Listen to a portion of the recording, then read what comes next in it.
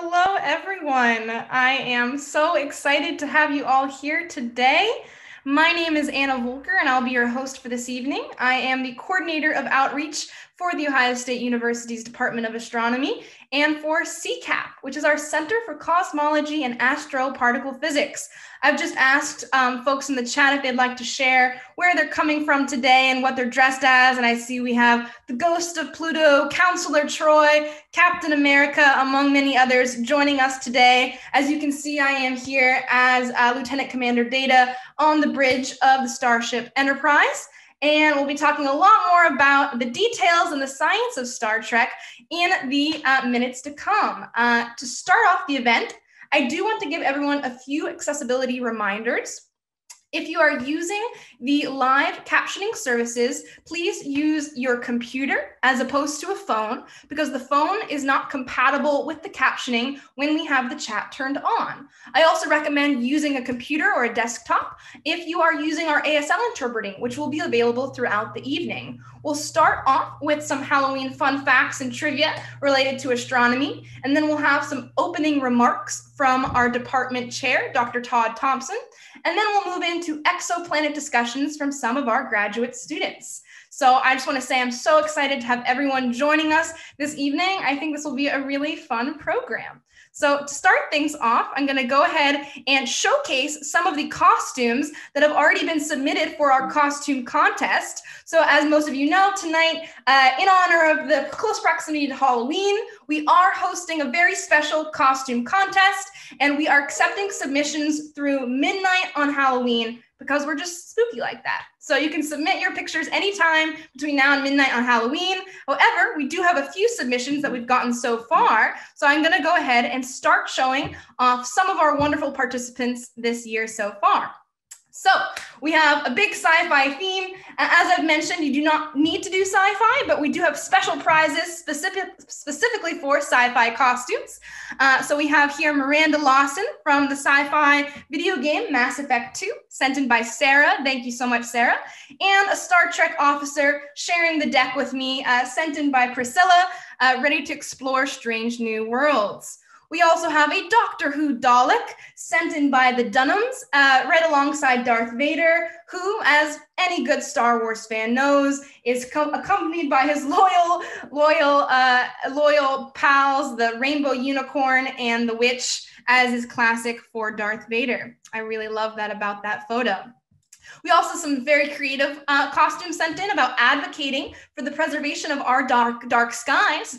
This costume was sent in from Rayon with an explanation that the design is meant to highlight the inappropriate and excessive use of artificial light, and is advocating for the protection of the night skies, because 80% of the world's population now lives under this sky glow, and that actually interferes with the natural environment. So if you're interested in learning more about dark skies, you can actually go to darksky.org to learn about how you can be an advocate for preserving our dark skies, which helps astronomers as well as the natural environment. One cool fact about this is he actually has a smartphone hooked up to it where his voice is translated into light, the light from his phone, to represent the use of artificial light. So some very creative entries for sure. This one is a personal favorite of mine, sent in by Kendall. She is seen here with her alpaca, Noelle. Kendall is a SpaceX astronaut, and Noelle is outer space.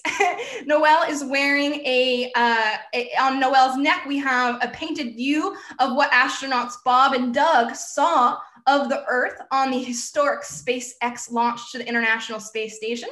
Noelle's body is painted with stars of different sizes to represent varying brightness.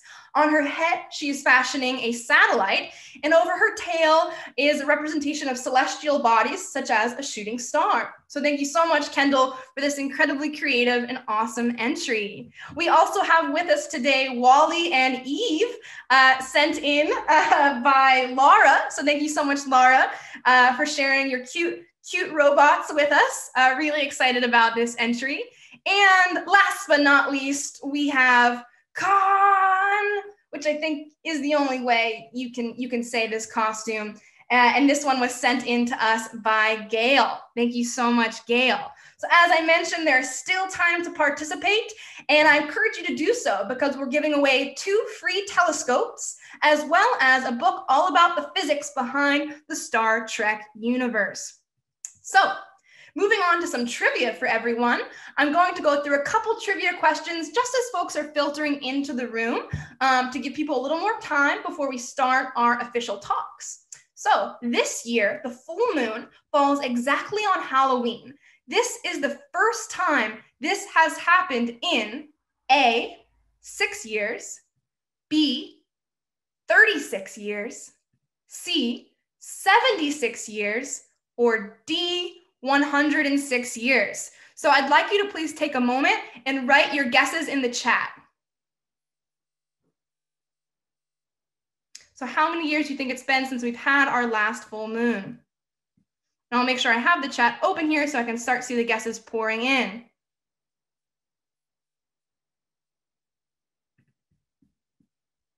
Awesome, I see a couple different guesses here, and I will reveal the answer now is C. It has been 76 years since we've had a Halloween full moon.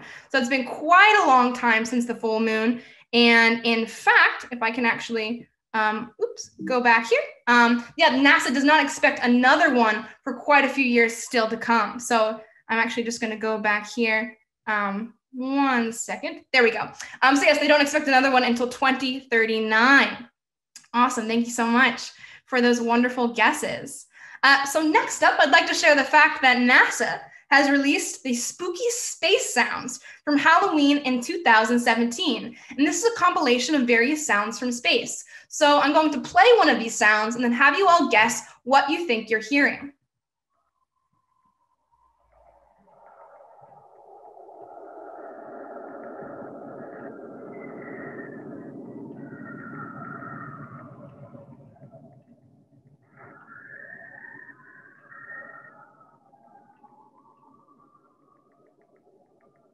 Okay, now I'm going to give you some options. So, do you think that was A, the sound of sonified lightning on Jupiter, B, radio waves from Saturn, C, plasma waves recorded by the Van Allen probes, or D, was that a Martian earthquake? Put your guesses in the chat.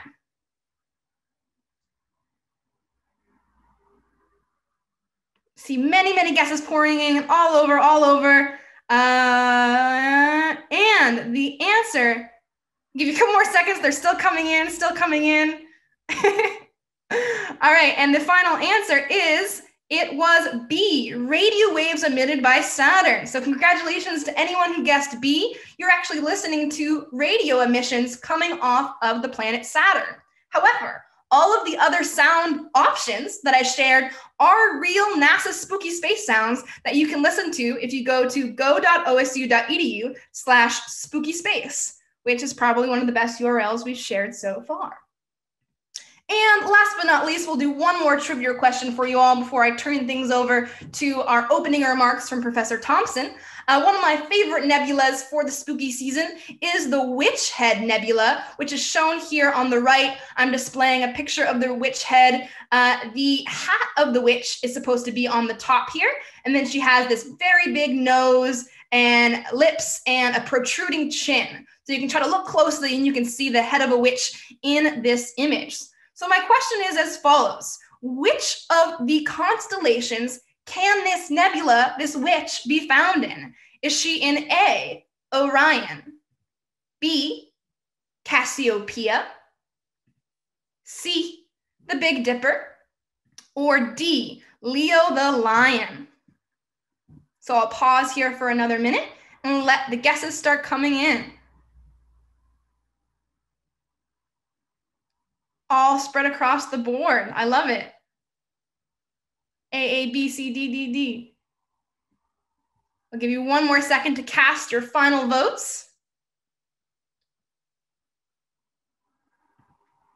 And the answer for the Witch Head Nebula is A, the Orion constellation. She's located right at the bottom right-hand corner of Orion. So That concludes our opening astronomy trivia. And with that, I'm going to turn things over to Professor Todd Thompson to welcome you all to today's event. Hi, everybody. Nice to see you here today. This was about the best I could do with my Halloween costume. But I thought it was the best I thought I would try. So I'm sure I've already seen some Halloween costumes on Facebook, and they look absolutely fantastic. And I knew that I was not going to be able to hold a candle, so I went with the ski theme. I am the interim chair of the astronomy department for this year, and it is my delightful job to welcome you tonight. As many of you know, some people might be new. We have absolutely a remarkable astronomy department at Ohio State, partly because of our excellent graduate students. You're going to hear from two of them. Romy and Samson are going to be discussing aspects of extrasolar planets, their detection, life in the universe, and upcoming next generation missions to search for them. But we're also outstanding in our outreach and engagement events. We have Anna here, who's handling this whole thing, and many of our outreach events, and we have a lot of them. So if this is your first time tuning in, I really want to encourage you to come back. I also want to encourage you to consider giving to the Ohio State Astronomy Department's just general funds, which allow us to put on a lot of these things for you. If you enjoy space like we do, then it would be great to have you back, and it would be great for you to bring your friends, and it would be great for you to advertise. And here's a way that you can get more involved. There's a form here that you should have access to, which will allow you to sign up for more information on the many events that Anna and Wayne and the faculty and the graduate students here at Ohio State have to offer. And we love seeing people, and we love talking to you about space. So that was it. That was all I wanted to say, was extend my welcome. Thank you for being here, and go ahead and take it away. Awesome. Thank you so much. And I'll also share that if you are new and this is your first event with us, but would like to continue getting emails, we do have a Friends of Ohio State Astronomy and Astrophysics, or FOSA, email list. And so if you're interested in signing up for that, if you're not already on it, you can access that in the chat as well. So without further ado, I'm going to turn things over to our exoplanet speakers. Starting off is none other than Princess Leia, aka Romy Rodriguez Martinez, who is joining us as a PhD student from Ohio State. Romy, the floor is yours. Hi, Anna. Thank you for the introduction. Can you see my screen? Yes. And can you see my notes? We cannot. Okay, great. So hi, everyone. I hope you're doing great. My name is Romy Rodriguez, and I'm a fourth year graduate student here at Ohio State University in the astronomy department. And today I will tell you about the fascinating story of extrasolar planets, or exoplanets, and their role in the search for life in the universe. So for millennia, humanity has wondered whether we are alone in the universe. And this is arguably one of the most important questions in history, and its answer will have a really tremendous impact on science and on society in general. And we still don't know the answer to this question, but we are now living in a really exciting time where we have the technology to know this answer perhaps in the next few decades. And moreover, we have already started to answer some really key questions that are giving us hints as to the answer, such as what is the fraction of stars with planets in the Milky Way, and how many habitable planets are there? And also, what will signs of life look like once we find them? And as for the first question, for the number or the fraction of stars in the Milky Way with planets, we know that statistically speaking, every star in the galaxy has at least one planet. And this is something that we have inferred from exoplanet surveys and missions that I'll discuss in this talk. But this implies that our Milky Way galaxy is teeming with exoplanets. And so we don't know if life exists yet, but we do know that the universe is really vast, and there are hundreds of billions of stars in the galaxy alone, and hundreds of billions of galaxies in the universe. And so the universe is rife with exoplanets, and if we also consider moons, which we know in the solar system vastly outnumber planets, then the potential abodes for life are almost infinite, right? And then there are the building blocks of life. We know that all the elements and molecules that make up our bodies and other organisms on Earth are found everywhere in the galaxy. Stuff like carbon, oxygen, hydrogen, and water, which life needs to exist, are ubiquitous. And finally, there's the element of time.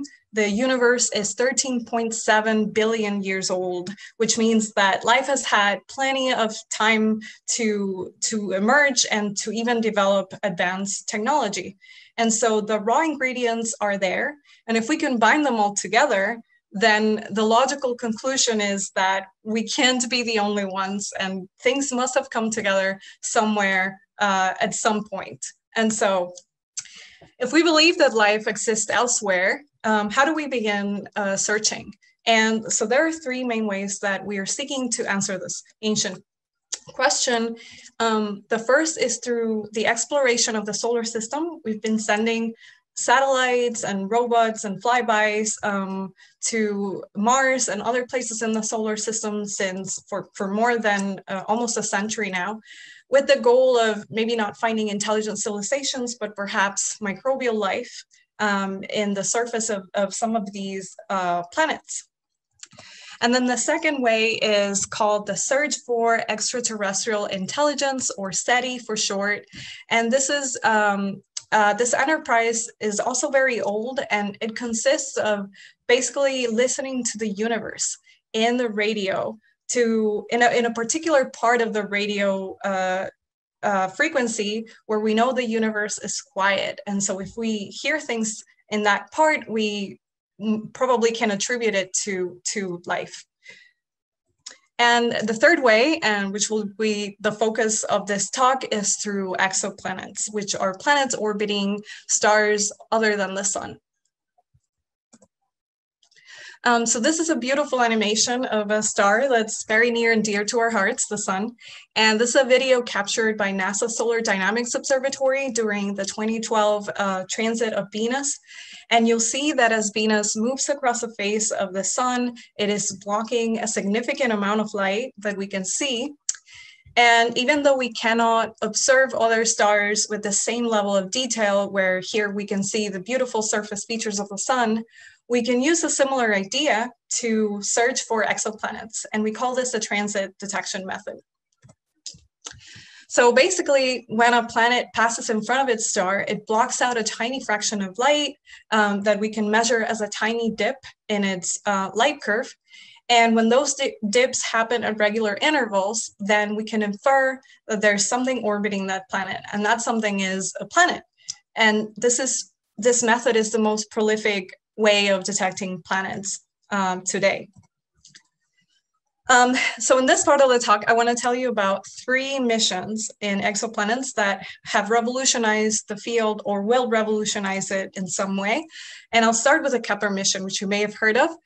So Kepler was launched in 2009, and it was a statistical mission with the goal of detecting or finding the frequency of Earth-like planets around Sun-like stars using the transit method. And it looked at a small region in the sky about the size of your outstretched palm in the constellation Cygnus, and it stared at this region for 4 years without blinking, searching for exoplanets. Now, it looked at something like 500,000 stars in total, and it helped confirm thousands of exoplanets. And it when it launched in 2009, we only knew of only 300 exoplanets, and now after Kepler, Kepler brought this number to 2,600 exoplanets. And so here I'm showing in the center the field of view of Kepler, and this is 4 years after it was observing, and you can see every colored dot in this image represents a planet or star with a planet, and they are color coded by the size of the planet. And you can see that there's a huge diversity in the sizes of the planets that Kepler found. So here I'm showing a histogram showing the distribution of sizes of the planets found by Kepler. And you can see that these two bars, the largest bars, correspond to planets between roughly 1.5 and 4 Earth radii. And these are the most common type of planet in the galaxy. We call them super Earths because they're scaled up versions of Earth. And this is one of the most major discoveries from Kepler, actually, because this is something that we don't have a planet like this in the solar system, but they're very common everywhere in the galaxy. And Kepler also opened our eyes to a staggering diversity of exoplanets in a large range of masses, orbits, and compositions. It has revealed an enormous number of planetary systems, some of which look nothing like our own, and in both in their number of planets and their architectures.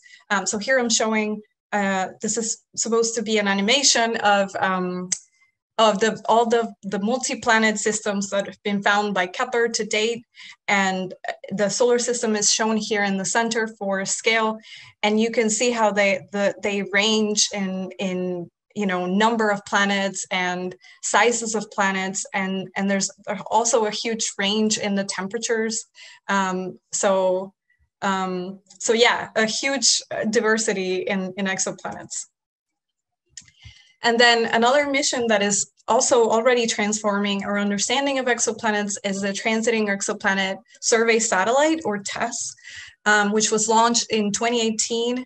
And Kepler was designed to search for Earth-like planets around sun-like stars, but the stars that Kepler saw were mostly very far away and faint, and therefore they were not amenable for follow-up observations. But TESS is changing that because it's focusing on stars that are bright and nearby. And we care about those stars because they are easier to observe, and so we can further study all the candidates that TESS is finding.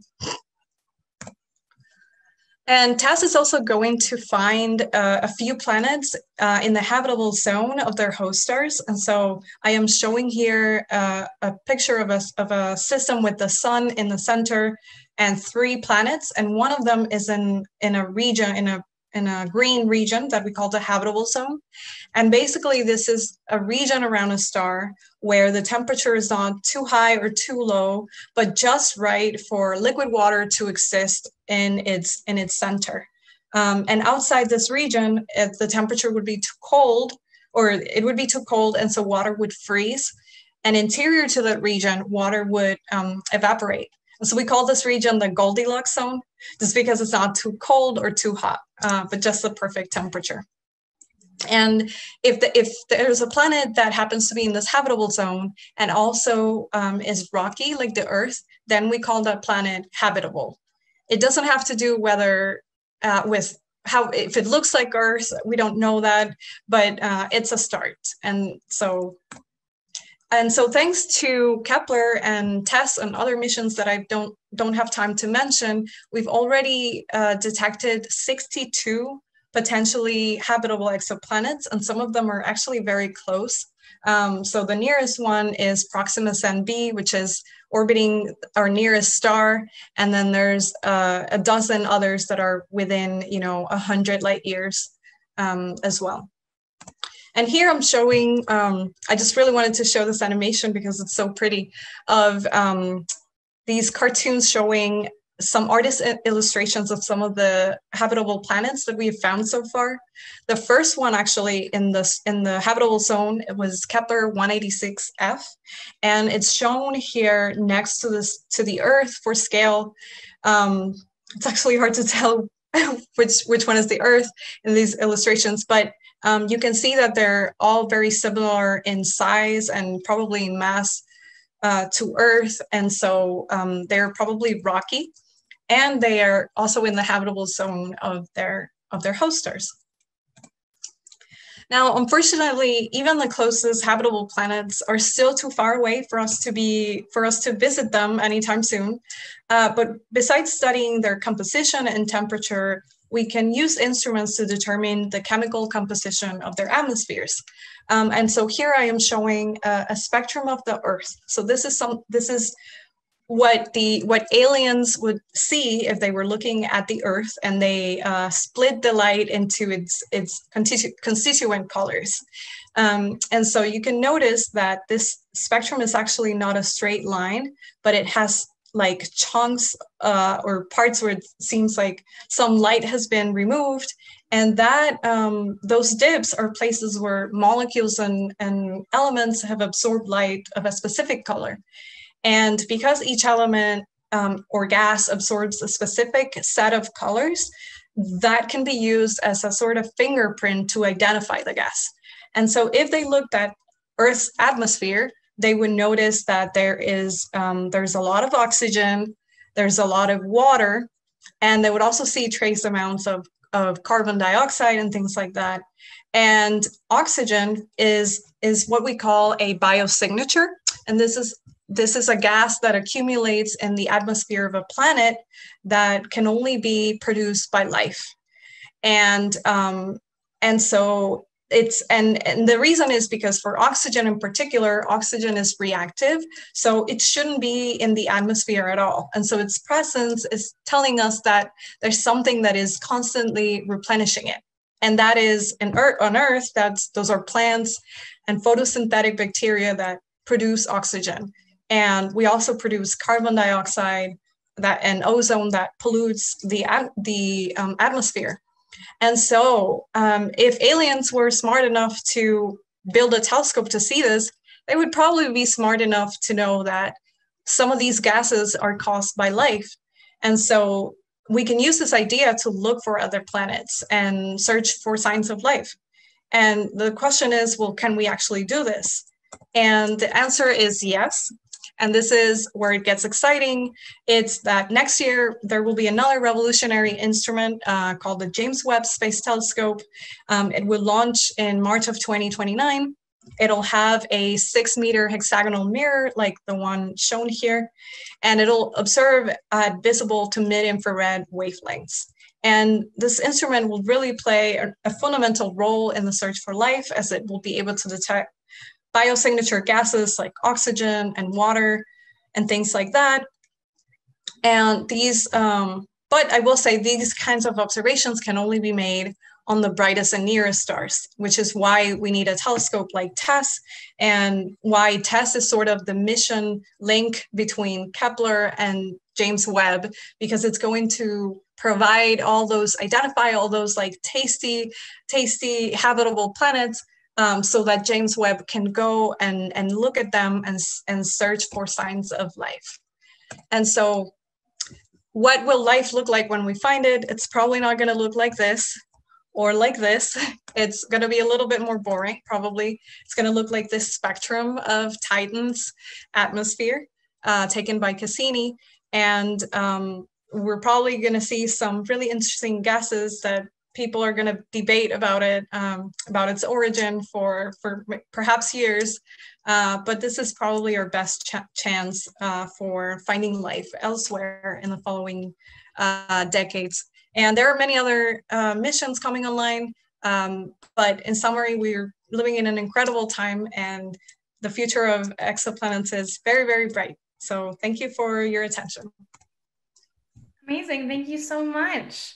We do have a number of questions for you, but we're going to hold them until the end, and then we'll do question session between you and our next speaker together. So if you have questions for Romy, please put them in the Q&A, and we'll do our best to get to all those at the end here. So next up, we have Samson Johnson, also joining us from Ohio State's PhD Astronomy program. Welcome, Samson.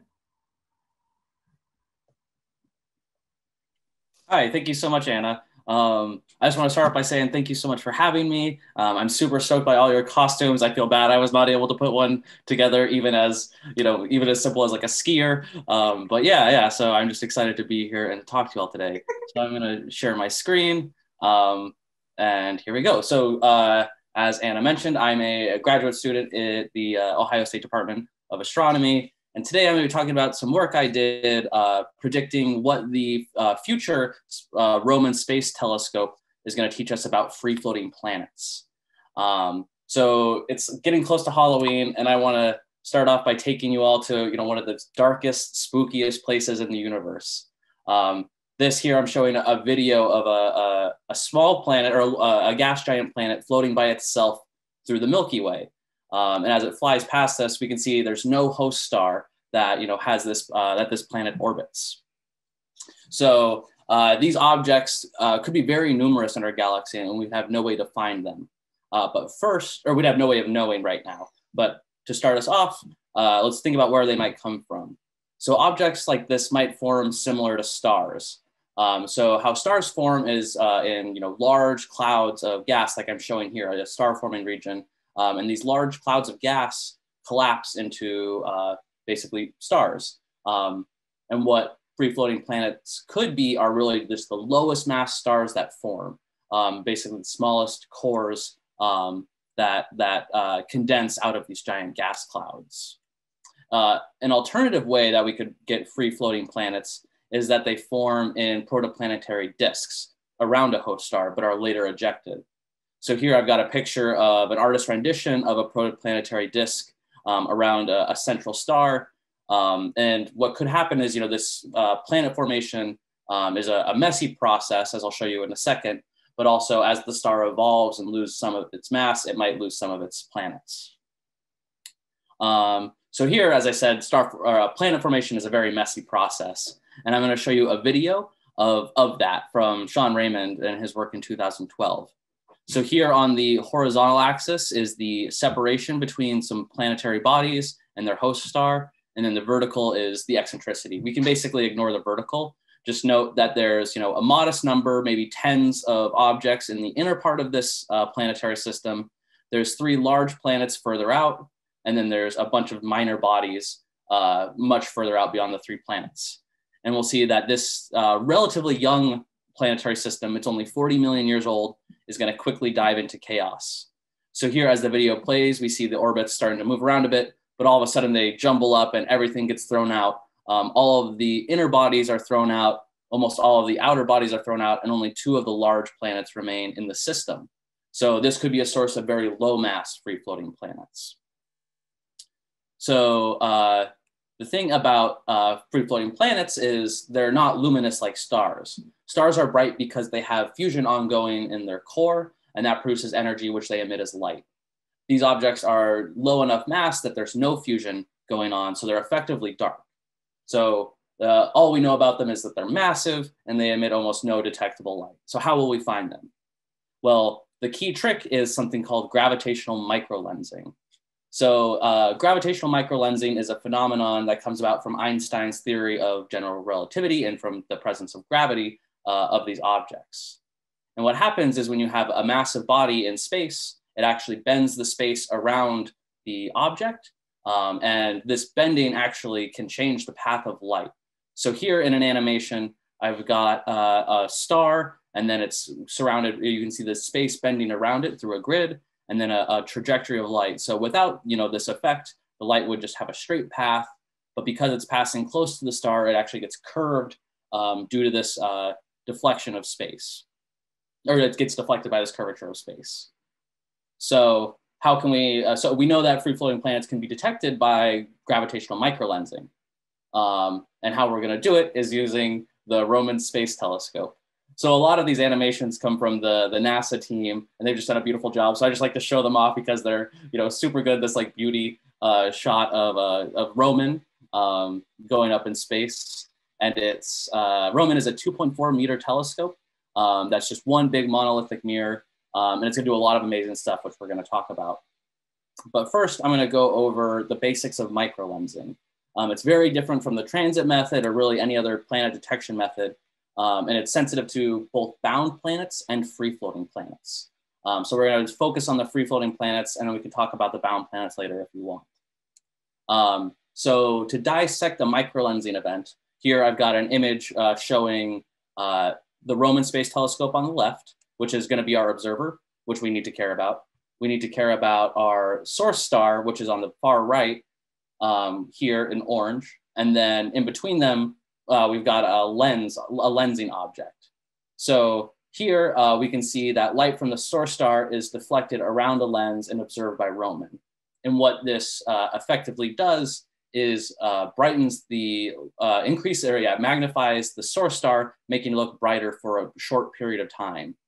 The thing about a microlensing event, though, is that the source and the lens need to be near perfectly aligned, almost to like roughly a millionth of a degree. So they have to be almost perfectly aligned, making these events extremely rare. So what we want to do with Roman is maximize our chances of observing one of these events. So here, another thing to keep in mind, well, it doesn't matter. Well, we can talk about it later. So here I'm going to show you an animation of a rogue or free-floating planet microlensing event. So same setup, we've got Roman on the left, the source star on the right, and then a planet in between them that's going to move between our line of sight with the source star.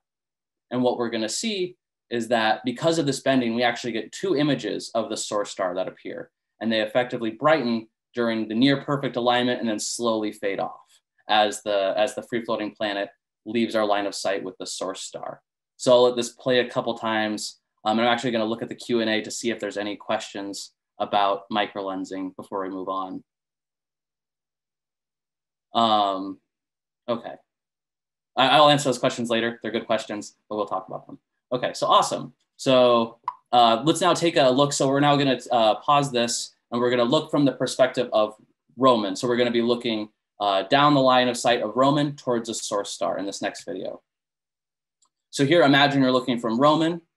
Here, this central dot is our lens star, or our lensing object, which is a free-floating planet. And then we're going to see the source star move from left to right.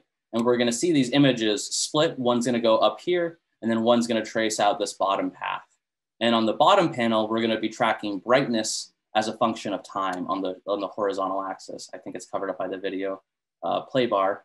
But here, let's watch this happen. So we see the source star appear on the left, and as it starts moving, we see the two images start to split. We see one on the upper part, we see one on the lower part. And because these images actually have just basically a greater surface area, it causes a magnification. Now I sort of cheated, or this is an animation for a binary lensing event. So this would be the case for a bound planet. So here, this is the planet in question, and all that means is that there's this extra spike. So if we ignore that spike, we would expect to see the same shape for a microlensing event for a free-floating planet. The thing to keep in mind about a microlensing event is just a small fact that a lower mass lens will have a shorter duration microlensing event. So the duration of the event is from basically when it starts to brighten to when it's back to normal brightness is a main observable of the microlensing technique. And it's, again, it can help us quantify how massive the lensing object is. So moving on, it's playing my videos twice for some reason. So as I said, these events are really rare, and that we need to wait for this extremely close alignment between our lensing object and our source star. So where Roman is going to look is towards the center of the galaxy. The center of the galaxy, the Milky Way, is one of the most stellar dense regions that we know of in the galaxy. It is the most stellar dense region in the galaxy. And so by monitoring a large number of stars, we will see, we can try and capture as many of these chance alignments as we can. The other thing about it, though, is we want to have as big a field of view as possible. We want to look at as many stars as possible at once, and that's Roman specialization. So here, the next video, here it's going to start off by showing a pretty famous image, or a pretty famous object in the night sky, the pillars of creation, first as a ground-based image, and then it's going to play into Hubble's view, the Hubble Space Telescope's view of the pillars of creation, a much higher resolution look. But as we zoom out, we're going to try and get an idea of how large Roman's field of view is. And we're going to keep zooming out, and we're going to keep zooming out, and we're going to keep zooming out, keep going, keep going, keep going, until we see a field of view that's nearly 100 times that of Hubble. So Roman is going to have the same resolution as Hubble, but over 100 times larger field of view. So that's why Roman is going to be, this is the wide field instrument for Roman. It's going to be one of its key detectors, key instruments in enabling the science that it'll do, especially the microlensing survey. So to quickly talk about a little more detail about the microlensing survey that Roman will conduct, as I said, it's going to be looking at about a very large field of view for a space telescope, about 2 squared degrees on the night sky. And it's going to look at those 2 squared degrees for 6 72-day seasons. And each of these 72-day seasons are going to be split up over about 4.5 years. During one of the seasons, it's going to observe the fields at a 15-minute cadence. So once every 15 minutes, it's going to take an image, and that way we can monitor the brightness of a very large number of stars with a high time resolution. And it's going to produce 10 to the 8 light curves, so a very large number of light curves, and detect more than 30,000 microlensing events. So the work that we did here at Ohio State was simulate what free-floating planets might look like to Roman. So here on the right side, I've got 2 plots, 2 light curves for simulated microlensing events. The top one is for a planet that has roughly 2 times the mass of Jupiter. And we can see that, normal brightening and then, demagnification of the event. And we can see that it lasts a few days. So a number that I forgot to say earlier is that if we had a star as our lens, the microlensing event could last about a month. But as you get lower to say like a Jupiter, those last a few days. And then as we get even lower to Earth masses, those will last a few hours. So here that's shown in the bottom panel. So this is a microlensing event for a lensing free-floating planet that has about the mass of half of that of Earth. So here, M with the little O plus here in the bottom means the mass of the Earth. And so this event, we can see it actually looks quite a bit different, and we can talk about that in the Q&A later, but it's high-level microlensing phenomenology that we can talk about later. But Roman will be able to detect these planets, or these free-floating planets. And so I'm actually going to skip this slide and talk about what we predict that Roman will find. So here I've got a plot of basically histograms. So on the horizontal axis, I've got event timescale. So that's the duration of an event. And let's keep in mind that shorter timescales mean lower mass objects, where longer timescales mean higher mass objects. On the vertical axis is basically, it's a histogram. So in this histogram, it's the number of events with that timescale per bin. So here, if we have, there'll just be more events in this timescale bin for a very high number. And so on the right side, what Roman is going to observe, this is a broad arcing curve for the stellar component. These are all the stellar lenses that we expect to detect. And then on the left side, we've got a few different sample distributions for free-floating planets. So the blue curve is based on an upper limit placed on populations of free-floating planets from a previous work. And then from that same work, there's this orange curve of what we might expect if their numbers are correct. And then in our simulations, we assume sort of a benchmark mass function to describe how many free-floating planets are out there. And we can see here this wide span of detections is actually going to amount to about 250 free-floating planet events that Roman will detect. And so by finding these planets, these free-floating planets, Roman is going to teach us about potentially, remember, star formation. So if we're detecting really low mass stars that are sort of masquerading as free-floating planets, or planet formation, if we're detecting objects that were previously ejected from their birth systems. So yeah, Roman is going to teach us actually a lot about free-floating planets. And then as I said, Roman is going to teach us a lot about bound planets too. So that's a whole nother talk. I think you guys might have, that might have been spoken about at an earlier FOSA event, but Roman is going to find a similar number of planets that Kepler did, that Romy talked about. So we're going to get a large sample of planets that are bound to stars. And actually, these are really interesting planets because Kepler was able to find planets very close to their host star, whereas Roman is going to find planets that are much further away. So we're going to get a broader picture of what planetary systems look like close to their host star and, in the far reaches. And that's going to help us learn about planet formation and a lot of other stuff. And I can't give a talk about Roman without talking about the cosmology that it's going to do as well. So Roman has 3 big surveys that it's going to do. One of them is the exoplanet survey, and then the other 2 have to deal with the accelerated expansion of the universe, which again is a whole nother talk on its own. But Roman is a very exciting mission that's coming up in the middle of the decade. It should be launching in about 2025 or 2026, and it's going to do a lot of very exciting science. And so I'm going to close off with one final cool animation from the NASA team showing the Roman logo. And thank you very much for your time and paying attention. Thank you so very much. Thank you. We now have 10 minutes left for a Q&A for our exoplanet speakers. So I'll start off with a couple questions here for Samson. Adrian wants to clarify, is it only looking for those free-floating objects or other phenomenon as well? Yeah, so Roman, I think I sort of answered that in the last bit there. So Roman is going to be looking for a lot of bound planets. I think the most interesting stuff that it's going to teach us about is the bound planets. Awesome. And then when you talked about the microlensing that it does, Annika asks, would a larger transiting planet or even a star make for better magnification? So yes, so the more massive you are, you can sort of expect to get a higher magnification. So yes, that's a really good intuition. Yeah. Awesome, great. And then Stefan mentioned that it's actually named for former NASA Chief of Astronomy, Nancy Grace Roman. So I think that's a really good thing to point out, the honorary name. So thank you, Stefan. And then we have a question here from Kevin for Romy, who asks, why was Cygnus chosen as the constellation that Kepler scanned for exoplanets?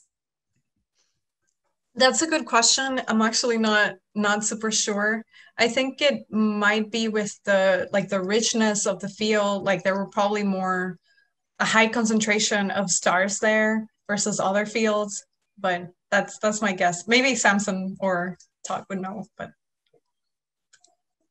I'm blanking too. I think the direction of Cygnus is sort of, if you imagine the galaxy as a disk, it's sort of perpendicular to the disk. So it's looking at stars sort of similar to what we'd expect around, in the solar neighborhood.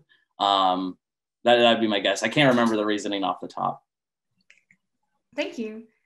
We have another question here for Samson, which asks, why is Roman's field of view not exactly rectangular like the Hubble telescope? That's a really good question. So what was sort of hidden in that image, so Hubble's field of view is just a little square, where Roman's is a really sort of strange pattern. And that comes from the fact that that strange pattern is actually made up of a bunch of 18 smaller squares. And each of those squares is a separate array of pixels that Roman is going to use to collect light and measure light from stars. So it's actually sort of a pattern of 18 smaller chips that make up that shape. Amazing, thank you. And a question for both of you to answer. We'll start with Romy. Adrian asks, how did you get interested in this field of exoplanets? Oh, you're muted, there you go. Yeah, that's a great question. I majored in physics, and at the time, I didn't know that I wanted to do exoplanets, but I think it was like all the news articles about the Kepler discoveries. And then I remember going on Planet Hunters and looking at light curves that were available for people to see, and just the idea of discovering another planet outside the solar system, just I was fascinated by that idea. Awesome, thank you. And how about you, Samson?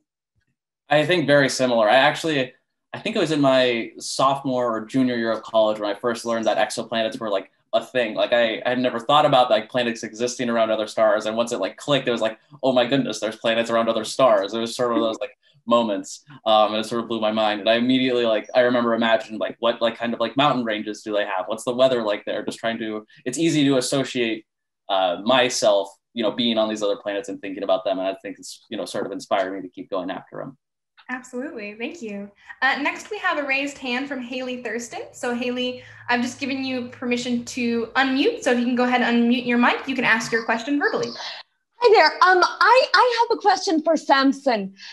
So you talked about a bound planet and a free-falling planet. What exactly is the difference? Like a bound planet meaning? Oh, Earth? sorry, I should have said that better. So what I mean by a bound planet is that it's orbiting a host star, sort of like, exactly how Earth is orbiting the sun. So it has a star that it's, associated with. A free-floating planet has no star. It's just floating by itself through space. But they both orbit, correct? No. The free-floating planet doesn't have anything to orbit. As I said, it's just isolated, sort of like we are now, socially distanced from everything else in the galaxy. Oh, okay. Yeah. Thank you. Yeah. Great question, Haley. Thank you so much. Great. So next up, we have a question here from Diana, who asks, what does the mass distribution of these free-floating exoplanets tell us? So I think that one's directed towards Samson. Yeah, so what it'll tell us, there's a number of different things. The first is that if free-floating planets are produced by star formation processes, we would expect to have higher mass ones, a lot more higher mass ones. And that's because star formation, it's really hard to form low mass things. Like low mass stars, those sort of top out, or like most surveys, the lowest mass objects they found in star forming regions are several Jupiter masses. So we might expect those to be more like Jupiter mass ones. The alternative is that if they were initially formed bound to a star and then later ejected, those would be lower mass things. So in dynamical interactions, the more massive thing is sort of the bully, and that's going to, dictate who stays in and who stays out. So if you have a big old Jupiter that's moving through a planetary system and tossing all the other members out because they're lower mass, we'd expect to see a lot of low mass things. And those are going to be objects that have masses similar to Mars or Earth or terrestrial mass things. So by characterizing this mass distribution, if we see a lot of low mass things, we can say, oh, planet formation is really messy. Or if we see a lot of more higher mass things, be like, oh, you actually can form a lot of low mass stars, and teach us about those aspects. Fantastic, thank you. Next up is one for Romy. The question asker wants to know, does the mass of the exoplanet affect the likelihood that life could be present there? Yes, absolutely. And the reason is because, well, the only place where we know life exists is Earth, right? And so we're trying, in our search for life, we're trying to find things that are similar as Earth. So that's the holy grail of exoplanets. We're trying to find like an Earth 2.0. And we think in general that the higher the mass, or like above a certain mass, things really aren't going to be rocky. They're going to be gaseous. And in those planets, it would be harder for maybe not microbial life, but intelligent life, like intelligent, like animals it would be harder to evolve there if there's no land, if there aren't continents and stuff like that. So absolutely, yes, it does. Fantastic, thank you. Next up, we have another for Samson. Matthew asks, does microlensing allow you to measure the semi-major axis of the planet, or just the mass? It will give you remember, free-floating planets don't have any semi-major axis, but for bound planets, yes, it does give you a handle on how separated the two objects are. It's a little more detailed than that, but you can get a decent guess. Yeah. And then how many of these floating or non-bounded exoplanets have we found, and are any approaching the direction of our solar system? Oh, that's a good, yeah. So right now there's about 9, I think almost exactly 9 candidate events that look like free-floating planets. And those were all discovered from ground-based microlensing surveys. So one of the key parts about Roman is it's going to be in space, and all astronomy is better from space. So it's going to do a better job. None of them are approaching our solar system as far as we can tell. So the thing to keep in mind is, I should have made a better point about this, is that we're very far from the center of the galaxies, and we're most sensitive to things almost, right about in the center between us and the center of the galaxy. So most of these free-floating planets that we find are going to be thousands of light years away. So no worries about that. There's no, what's the movie called? There's a movie about a free-floating planet coming in and crashing into Earth, and I can't remember the title off the top. Well, it's good to hear we don't need to worry about that quite at the moment. We do have, so you mentioned earlier that a planet might start bound and then become free-floating. Andrew asks, can you go from free-floating to bound? So do free-floating planets ever get captured by a star? There's a couple papers that have looked at this idea, and it's very hard. It's got to take a lot of things have to go right, essentially is the best way to put it. So stars, as they're going through the galaxy, they hardly interact with one another. So it's the same thing. It's just space is very, very big. And for them to be close enough to notice each other is a very, very low probability. Right. But it is theoretically possible. I should say that. And look, actually, there's another question follow up on that. So someone's asking it, is there a chance that an exoplanet came close enough to our star, to the sun, that it could actually, start orbiting the sun and then maybe be able to host life ultimately? So do you think that could ever be a possibility? I don't think so. As I said, it's a very low chance. I mean, nothing is impossible, I guess, but it's a good question. I don't think it's a possibility. Is one of the reasons you don't think it's likely having to do with the fact that there's actually so much distance between us and these exoplanets? So the fact that they're actually quite far away, does that factor into your response? Yeah, exactly. And just as I said, space is just incredibly big. It's hard to, even for me to wrap my head around. So right. The chances of these things happening, yep, very hard. Another question I like here from Chris, who says, what's the opinion of the speakers on the seemingly constant news reporting of Earth-like planets being found? So what are your opinions on that? And this will be our final question before we take a few minutes of a break here. So Romy, why don't you start us off? Yeah, I think the media is definitely a little bit too loose with their terms sometimes, and I think it can harm our field a little bit if every time they discover something that has the mass of Earth, they say it's Earth-like, then people can start thinking, oh, they're finding all these Earth 2.0s and actually create more confusion than interest. And so that's my concern. But yeah, and I think an easy solution would be to call things Earth-like instead of calling things like Earth-like, Earth mass or Earth size. But yeah, that's my opinion. That makes sense. Yeah, I think Earth-like implies much more than just similar mass. So right. How about you, Samson? I 100% agree with Romy. I think a lot of times media can be very fast and loose, and we're partly to blame because of the jargon that we use, like saying something in the habitable zone. Romy and I have, very specific definitions in our mind of like what the habitable zone means, but to someone else it could mean, oh, there's water on there and there's life and people are moving around. I actually talked to a large fraction of people that I talk to when they see the images like Romy showed of exoplanets that are artist renditions. They think those are actual planets, and we have those images, and they're actually real when they're not. They're all artist renditions. When we, detect an exoplanet, it's a little dip in a light curve that happens every 30 days. It's a little pixel in an image that doesn't look like anything to us. So it's important to keep that in mind when looking at those images and letting imaginations run wild. Right, and I will add that even the way we name planets adds to that, because I can easily see how someone that has never heard of an exoplanet hearing the word super Earth and thinking, wow, this is a planet that's better than Earth. But for us, it's like Samson says, we have a very narrow definition or an idea of what that means. But right.